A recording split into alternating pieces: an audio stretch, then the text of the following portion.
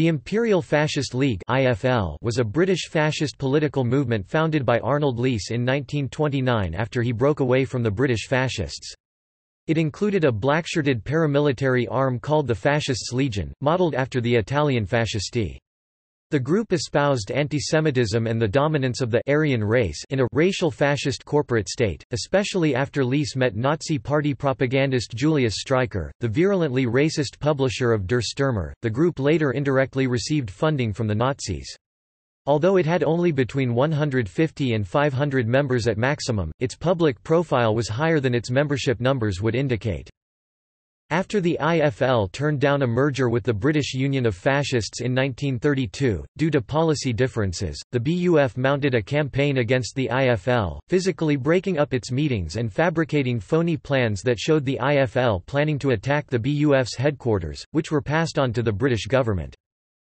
The Imperial Fascist League went into a steep decline upon the outbreak of World War II, after Leese declared his allegiance to "king and country", to the displeasure of pro-German members. Nevertheless, Leese was interned under wartime security regulations, and the IFL was not reformed after the war.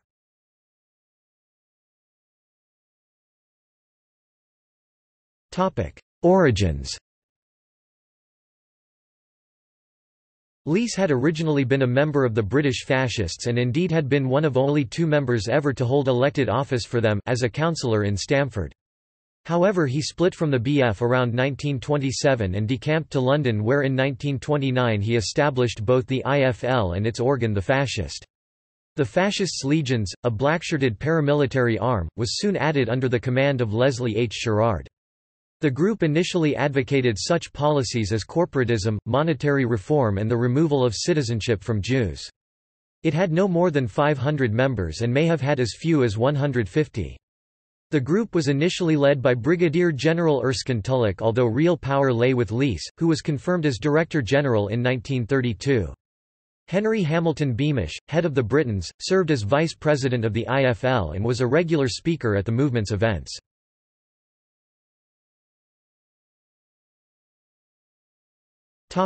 National Socialism.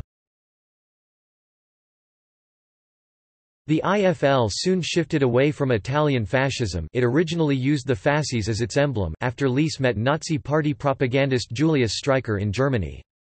Soon anti-Semitism became the central theme of IFL policy, and its new program, the racial fascist corporate state, stressed the supremacy of the Aryan race.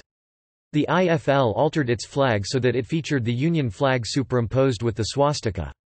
As a result of this conversion, the IFL enjoyed a higher profile than its membership might suggest, in large part due to the funding it received from Nazi Germany paid through the English correspondent for the Völkischer Beobachter Dr. Hans Wilhelm Thost.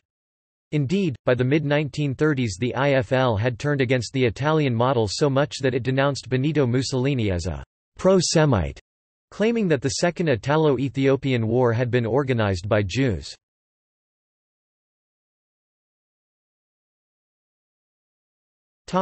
Arrival of the BUF. In 1932 Robert Forgan approached the IFL and suggested that they should merge into Oswald Mosley's British Union of Fascists, but the offer was declined. Leese rejected any overtures from Mosley due to the latter's initial reluctance to make antisemitism a central theme, leading to Leese dismissing Mosley as a kosher fascist. He even dubbed the BUF the British Union of Fascists over the issue.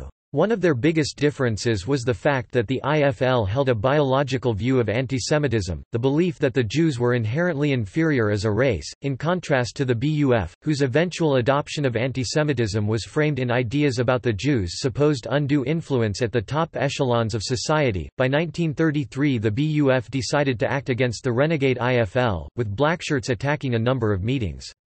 This campaign culminated in an incident in Great Portland Street, when 50 blackshirts disguised as communists invaded the stage to attack Leese, before causing considerable damage to the hall in an attempt to force a large repair bill onto the IFL. The BUF even passed fabricated evidence of an IFL plot to attack its headquarters to the Home Office. By 1939, with the IFL's influence diminished, the rivalry had cooled to the point where the BUF bookshop in Canterbury was prepared to stock IFL pamphlets. Although rejecting a merger with the BUF, the IFL was linked to the Nordic League through Commander E. H. Kohl, a staunch advocate of the Russian Tsarist hoax The Protocols of the Elders of Zion, who served as Chancellor of the League as well as being a leading IFL member. Before long both Lees and P.J. Ridout also became members of this group, membership of which encompassed most shades of far-right activity.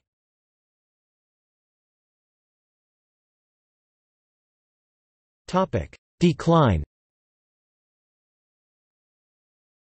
The outbreak of the Second World War caused the small group to fall apart as Lees declared loyalty to king and country and renamed the group the Engels Circle, but this stance was rejected by some pro-German members such as Tony Gittins, Harold Lockwood and Bertie Mills. It proved to be academic however, as in 1940 Lees was interned under Defense Regulation 18B, and although he continued to be politically active after the war, the IFL was not reformed. His formation of the National Workers' Movement in 1948 meant the final end for the IFL.